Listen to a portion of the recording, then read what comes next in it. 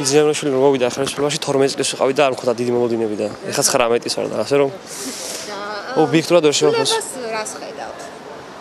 რასთან მიმართებაში? აი რაც მოვიდა ხელისუფლებაში და ახლა რა შეიცვალა თქვენთვის? თქვენ როგორ აღიქვამთ მის მმართველობას?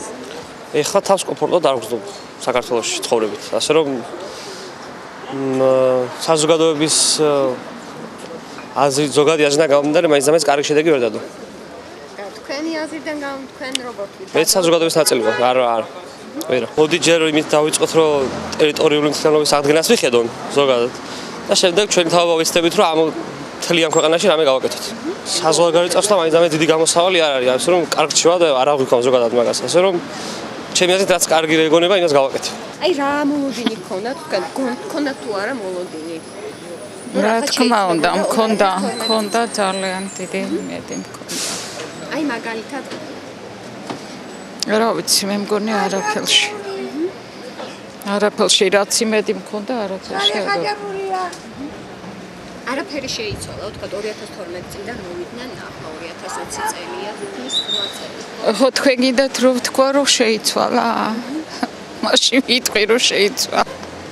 თქვენი სურვილი რა იქნება მაშინ 2020 წელს რომ გითხრათ?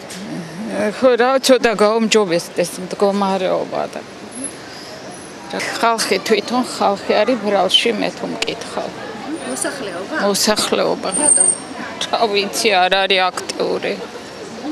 აქტიური არ არის. ამ გამოსავალი რა? ესე იგი ეგუებიან ყველაფერს რა, ყველაფერს ეგუებიან. ან მოსახლეობამ უფრო მეტად უნდა აქტიურდეს უფრო, ხო, უნდა მოვითხოვოთ რომ შეიცვალოს კარგისკენ ცხოვრება. ნამდვილად არ გაუმართლებია იმედები. რა ვიცი, ყველაფერი ძალიან ცუდად არის.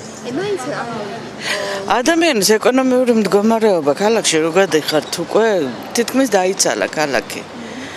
ეს ყველაფერი აისახება ჩვენს ყოფაზეც და ამიტომ ძალიან გვიჭირს. ეს არაფერი არ შესრულებულა რა, თქვენ ვერ ხედავთ? არაფრით არ გაუმართლა. ჩემი მოლოდინები გამართლებული. ანუ ბიძინა ივანიშვილმა? კი. შვილები ყველა დასაქმებული ყავს, ყველა მუშაობს და მადლობელი ვარ. ივანიშვილმა რამდენად გაამართლა თქვენი მოლოდინი? ბიძინა ივანიშვილი არის მაგარი ადამიანი. აგვაყვავა, აგვაშენა. რა ვიცი, რა გაინტერესებს კი. სტუდენტი როგორ შეაფასებდით? სტუდენტი არ ვარ ეხლა ამჟამად. ჩემთვის ასე კითხვა არაფერი. საერთოდ რა.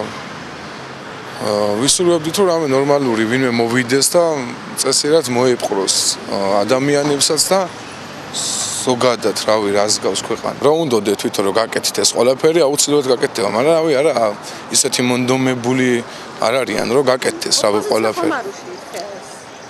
არ ვიცი, ხა ეგ მაგნად ვერ ვერკვევ, უბრალოდ ჩემი აზრი დავაფიქსირე რომ შესაძლოა არის აბსოლუტურად ყველაფერი, იმიტომ რომ არაფერს არ გავს არც არაფერი არა ვაფშე გაკეთებული კი არა, რა ვიცი, ძლივს როგორ დადის ხალხი და რავი გაჭირებულები და რა ვიცი. ცოტა ჩემთვის რაღაცებს შრომობ რა. და სხვა ახალგაზრდებს რას ურჩევდით, ვინც ჯერ არ არიან დასაქმებულები და სამუშაო ცებნის პერიოდი აქვთ? მეტი მონდომებულები უნდა იყვნენ და ყველაფერი გამოვა. აუცილებლად არავის იმედზე არ უნდა იყვნენ და ყველაფერი იქნება ძალიან მაგით. ზოგადად ძალიან აპოლიტიკური პიროვნება ვარ, მაგრამ არ ვიცი, აი ხალხის განწყობას თუ გავითვალისწინებთ, ძალიან ბევრს აღარ მოწონს. ის იმედები ვერ გამართლა, რაც უნდოდა ქართულ მოსახლეობას. ამ გადმოსახედიდან სტუდენტებისთვის თუ შევხედავთ პერსპექტივა პრაქტიკულად ნულს უტოლდება ელემენტარული, იმიტომ რომ პენსიის ზღვრამდე სამსახურს არ ანებებს არავინ თავს. და ეს ძალიან ცუდია, ეს ჩემი აზრით გადასახედი არის, იმიტომ რომ ადამიანი რომელიც უკვე ვეღარ ერგება ვეღარ სამსახურს, ვეღარც ტექნიკას უწყობს ფეხს, აქეთ-იქეთ, ისევ ზის იმ ადგილზე და უკვე გამოუსადეგარია პრაქტიკულად, მაგრამ თავს არ ანებებს. ახალგაზრდებს უნდა ვიცენ გასახანი ამ საქმეში და ახალი სისხლი არ საჭირო, რომ ქვეყანამ უფრო ახალი ძალები შეძლოს. რა ვიცით, ნებისმიერი პიროვნება, ვინც არ უნდა მოსულიყო სათავეში შეძლებული, შეუძლებელი ყოველთვის დაპირებებით მოდის. ხალხს სჭირდება ეგ. ასე დაპირებებით მოვიდა ეს კაცი. რა თქმა უნდა, ბევრი რამეა ხიმ კაცს გაკეთებული. ისე როგორც წინა ხელისუფლებას. მაგრამ შეუძლებელია ის დაპირებები საქართველოს პირობებში ყველაფერი აღასრულო.